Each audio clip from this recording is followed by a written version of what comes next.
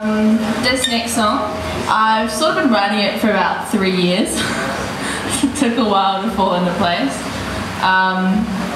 Every time I started working on it, sort of like a little bit would be fixed, but it wasn't quite right. And then I'd go back to it in a few months, a little bit, and then when I got this gig I was like, right, I need more songs, I better finish this thing.